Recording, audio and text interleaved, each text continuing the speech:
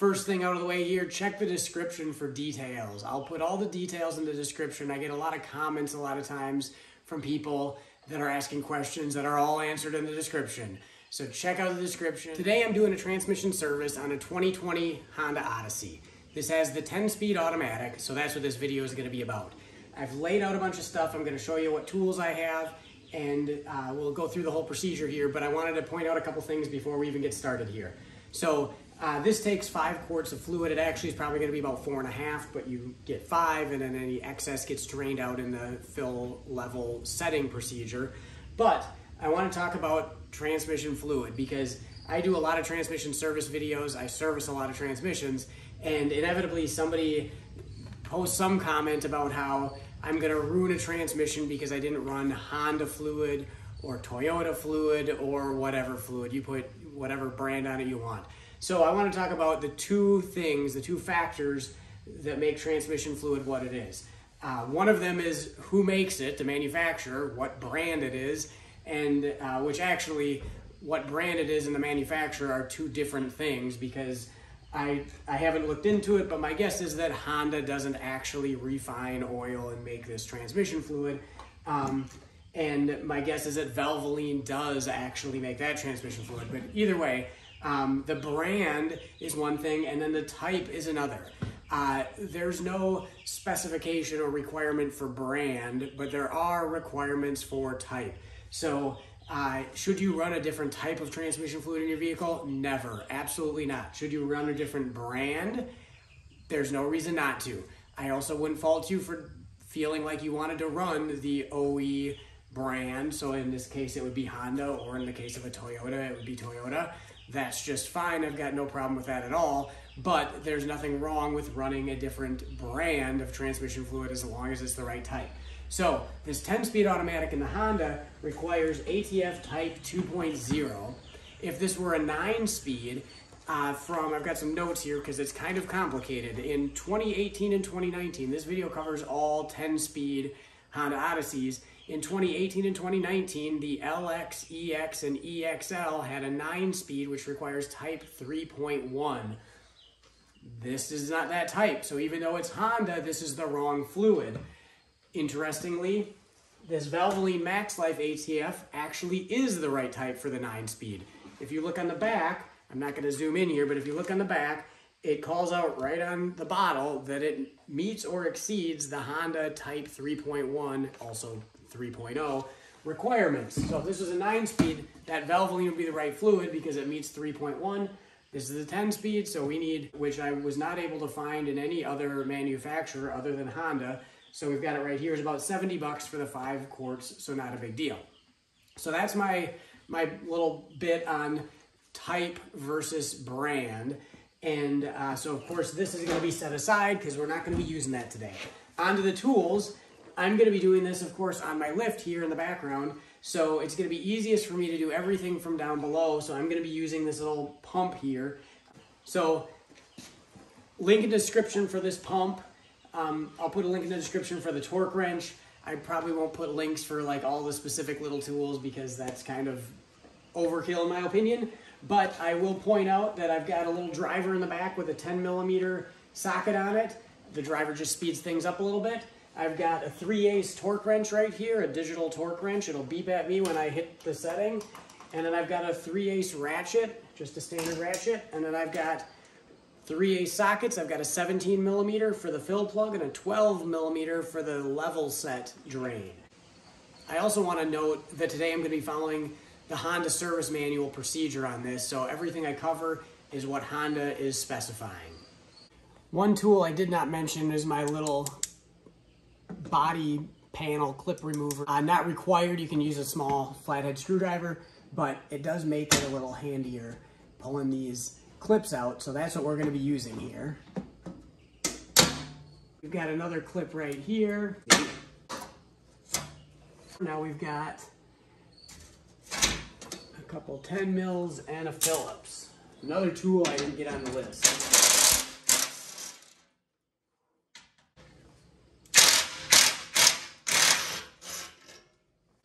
We'll grab that Phillips bit. One thing I love is when manufacturers are consistent and they have one fastener for one part. This is not that.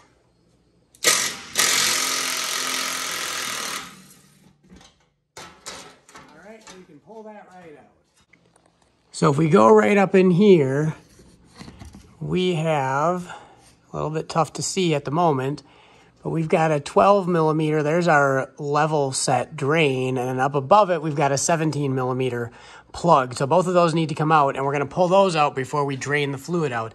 The fluid is gonna get drained right out of the drain plug there. So the one thing I'm gonna do here is we've got a bracket holding a wire harness to an oxygen sensor, and there's a 10 mil bolt holding that in. So I'm gonna take that bolt out and we're gonna swing that out of the way. So we're just gonna sneak a wrench right up here, crack it loose, and then see if I can do it by hand here. And there it is. So now we've got a little bit of wiggle room so we can push that out of the way pretty comfortably here. And now my lighting's not great, but up in there, we've got our 17 mil and our 12 mil. So I've put the socket up on that fill plug so that you can kind of see where it's at since it's recessed a little bit. Can't get a real good camera shot of it. So there's the socket on there. I'll probably block the view getting in here to loosen it up, but we'll try and get the ratchet clocked right. Crack it loose, and usually these only require cracking it loose and then they'll come right out. So don't need to ratchet it the whole way, and that's the case here. So there it is, we got that out of the way. And we've got our crush washer, which stuck to the transmission housing. We're not gonna remove it, but we're gonna make sure that we can crack free the fill level drain. And that one also cracked free pretty easily. So now we're gonna move on to the drain.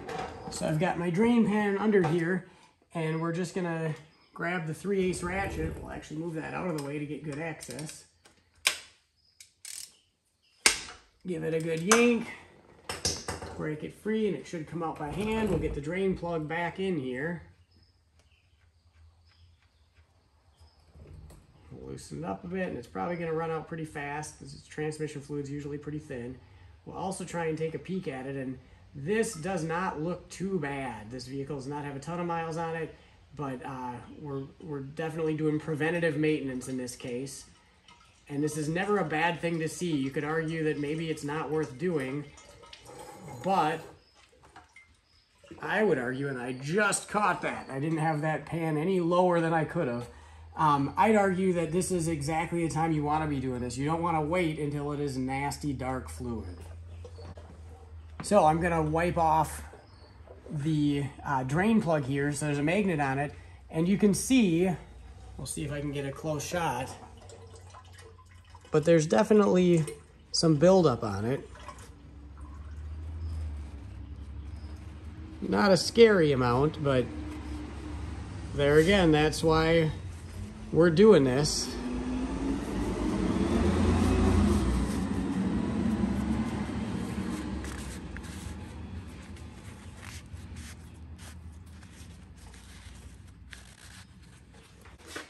So now seems like a great time to talk about crush washers. This one is actually kind of stuck on the plug a little bit here, and that's all right. I've had mixed results both ways. I have had new crush washers that leaked. I've reused crush washers that leaked, although honestly what's failed me the least is reusing crush washers. So I usually have some on hand, and it's, you know, sometimes I'll replace them if they have any visual issues with them that look like they're gonna have a sealing problem. But in this case, I'm gonna reuse this one because it looks great and it's already still sealed to the plug.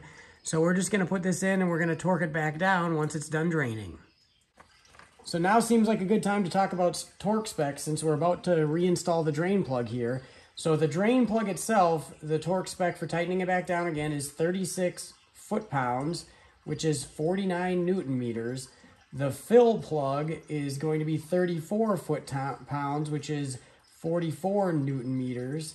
And the level check plug is going to be 15 foot-pounds, which is 20 Newton meters. And again, all of this, along with everything else, will be listed in the description if you need a quick reference. So we're down to a dribble, and since the fluid really looks nice and clean, I'm not worried about getting every last drop out, so we're gonna reinstall the drain plug. We've got our torque wrench set to 36 foot-pounds, and we're gonna torque down the drain plug.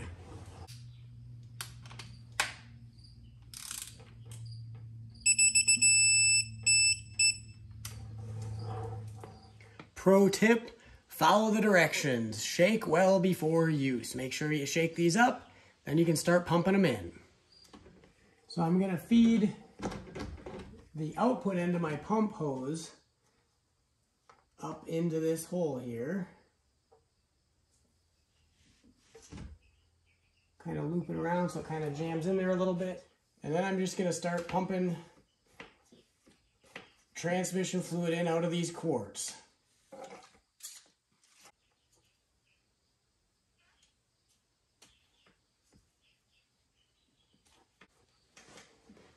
The key is to go slow here because you can see a few drips coming down. Whenever I try and go a little faster, it starts to overflow a little bit, so I'm just kind of taking my time here. We're gonna put the fill plug back in now. We're done filling. 34 foot-pounds.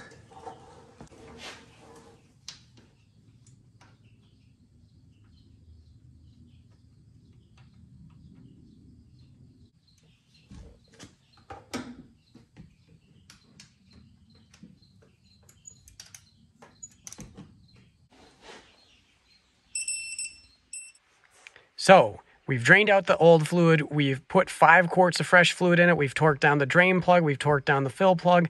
Now, per the service manual, we need to start this thing up.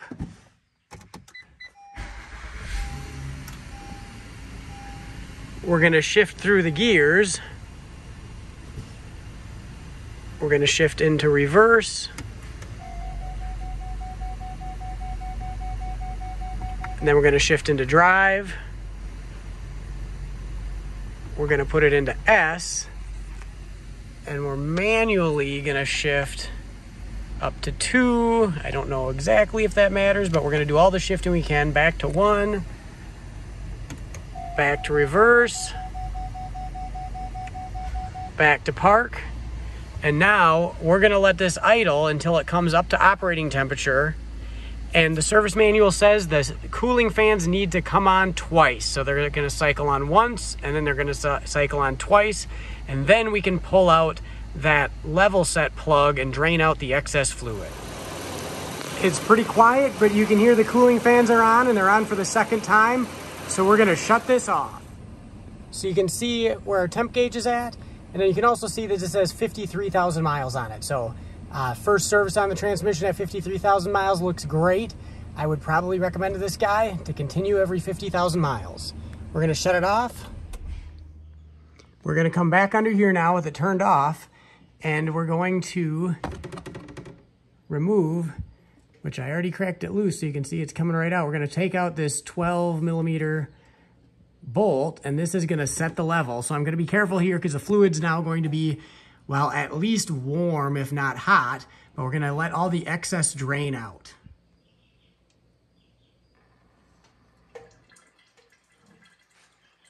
And that is not a particularly fast stream, so it looks like we were pretty much dead on with the quantity. I'm actually questioning whether or not I thought we were gonna get more like a half a quart out, and it doesn't look like that's gonna be the case. So we're gonna let it drain just a little bit here. But keep in mind now, if you think about anything old school with a dipstick, there was a range on the dipstick. There was an acceptable range, and so depending on a few factors, and usually they'd even account for temperature on the dipstick. They may have different spots for if you're checking when it's hot and cold, but either way, there's always a range. So we do not have to be exact here. We are not gonna be off by ½ an ounce and screw up this transmission. If we're within a range, we're gonna be good to go because we're following the procedure by the Honda service manual. So we'll let it run just a little bit longer here, but once it gets just a little bit more of a dribble, then we're gonna put the plug back in and call it good. So it's slowed down a little bit more. We're kind of getting to droplets now towards the bottom. It's a little solid stream up at top and then droplets at the bottom. That is gonna be close enough for us. So we're gonna get this plug back in here. And the torque spec for this plug, the level check, is 15 foot-pounds. So we got 15 foot-pounds on the torque wrench. And there we go, 15 foot-pounds. So here's the cover. Here's how it goes with the notch up towards the center and front.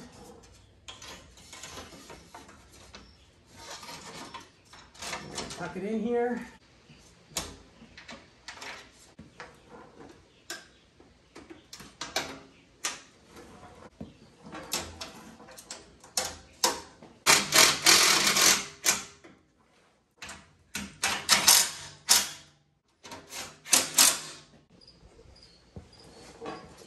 So the last thing to do is get this bracket back in place here.